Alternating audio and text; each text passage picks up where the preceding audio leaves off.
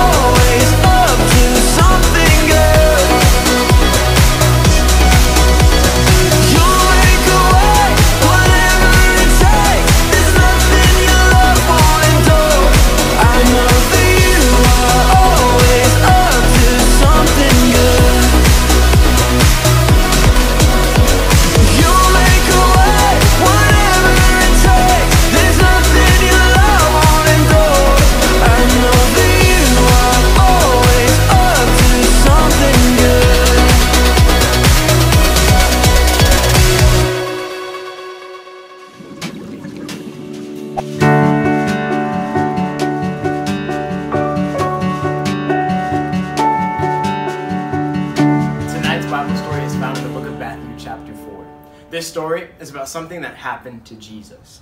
Jesus went off by himself into the wilderness to pray and fast for 40 days and 40 nights. See, let me tell you what fasting means. It means he didn't eat and he didn't drink. Can you imagine not eating anything for 40 days? I'm sure he was extremely hungry. Well, as Jesus was sitting in the wilderness, guess who shows up? None other than the devil himself. He came to try out to tempt Jesus into sin. He came and said to Jesus, "If you are the Son of God, change these stones into loaves of bread." But Jesus resisted the devil and told him, "No. The scripture says people need more than bread for their life. They must feed on every word of God." See, that was pretty smart of Jesus, right? He went straight to the scriptures and told Satan what God's word says. Then the devil took him to Jerusalem, to the highest point of the temple, and said, "If you are the Son of God, jump off. Everyone knows that God will send his angels to protect you." Jesus resisted the devil and said, "The scriptures also say this, do not test the Lord your God." Once again, Jesus went right to the scriptures. He knew exactly what God's word says, and he reminded the devil that we shouldn't tempt God by doing dumb things like jumping off a building. See, next, the devil took him to the peak of a very high mountain and showed him the nations of the world in all their glory. The devil told Jesus, "I will give it all to you if you will only kneel down and worship me." But Jesus resisted the devil once more, and he said, "Get out of here, Satan. For the scriptures say you must worship the Lord your God. Serve only him." Jesus resisted the devil by quoting the word of God. The Bible tells us that right then the devil went away. Jesus had resisted the devil, and the devil ran on out of there. See, tonight we're going to be learning about how to resist the devil. If he tried to trap Jesus with the temptation, there is no doubt he would try to trap us. We must resist the devil, and he will flee. Hey kids, what time is it?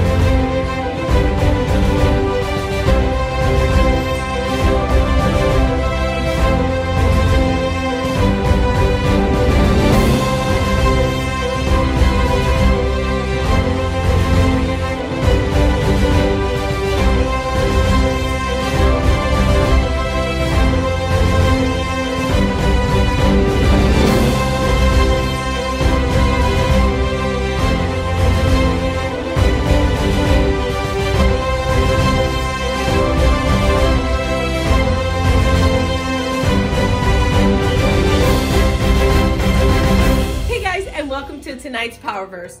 I'm Miss Belinda and I am here with... Did you Are we on? Yes. Are we on? Yes, we're on, Rob. Oh, I'm Rob. Oh, yeah. Was that necessary? It was. Okay.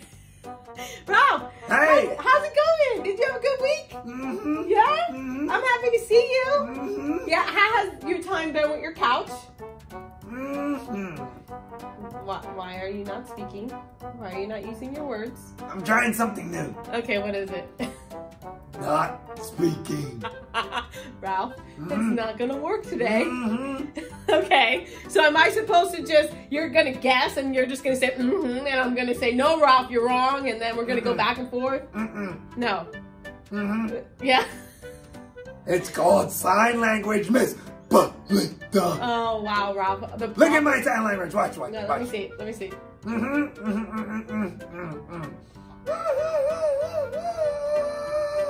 Ralph, that's poor sign language.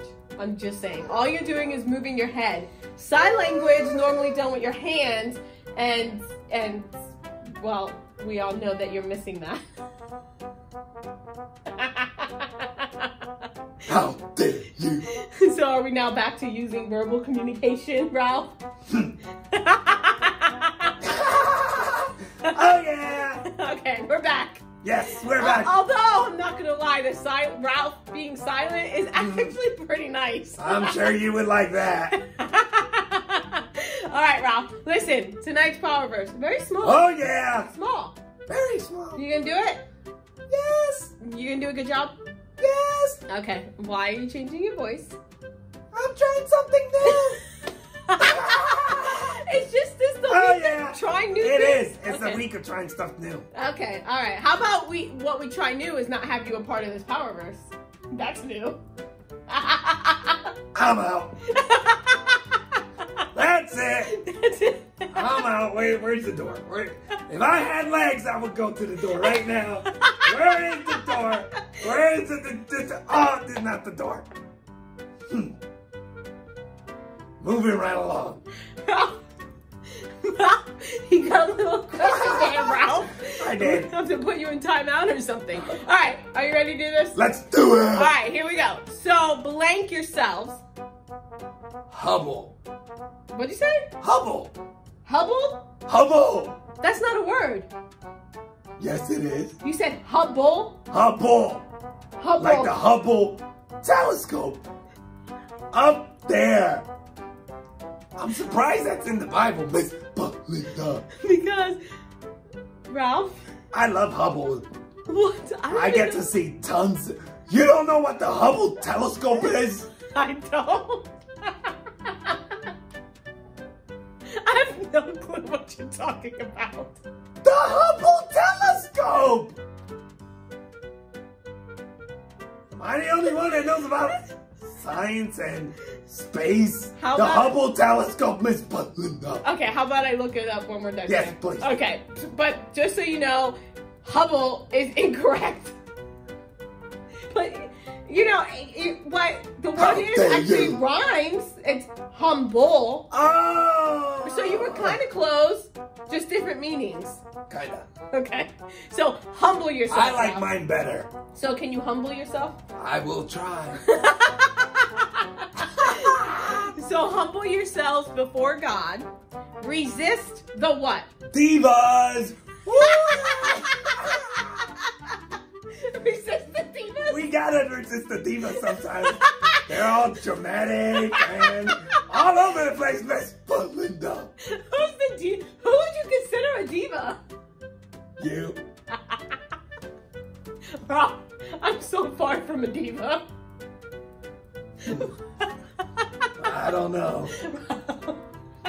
You said diva. Diva! Oh yeah! That is wild, Ralph. Divas. Divas. How about devil? What's your language? Miss Belinda. So, Ralph, This is a PG rated show. and devil's not a bad word. He is a bad person, but he's not. Joshua, bleep that out. Listen,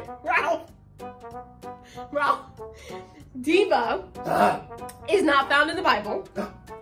Okay, and so There were a lot of divas back then. well, there could have been a lot of divas back then, but we're not resisting the divas. We're resisting the devil. Okay. Watch your language. Ralph. Devil. Where's the door? Where's the door? Where's the door? Where's the door?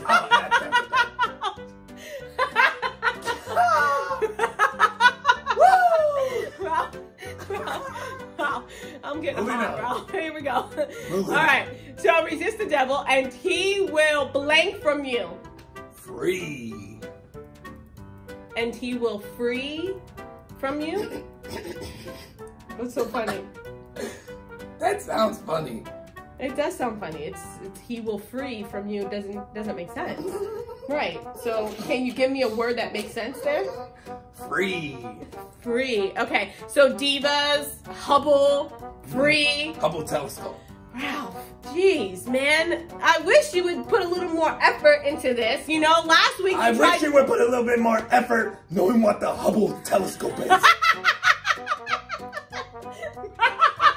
Ralph, last week you tried to sell these kids your Bible, okay? And Yes. this is why. If you would like my Bible, call 555 Ralph, 321. 321.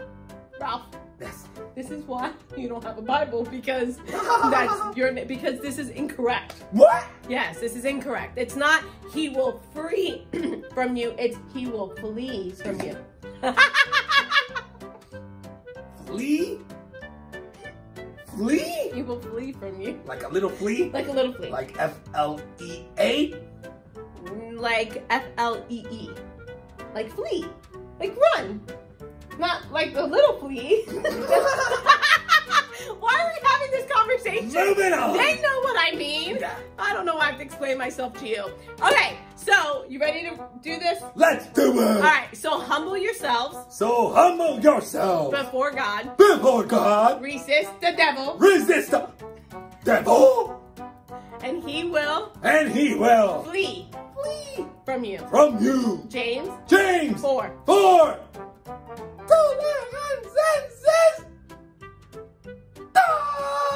Don't ever do that again.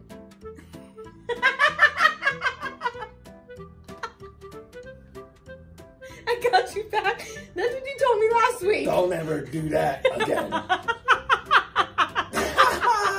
7. 7.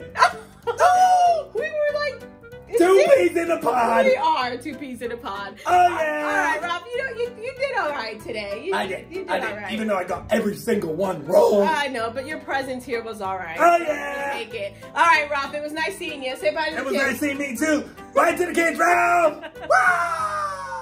Have you ever been walking along, minding your own business, and then you accidentally walk into a spider web, right? That's like the worst feeling in the entire world, right? They're so sticky.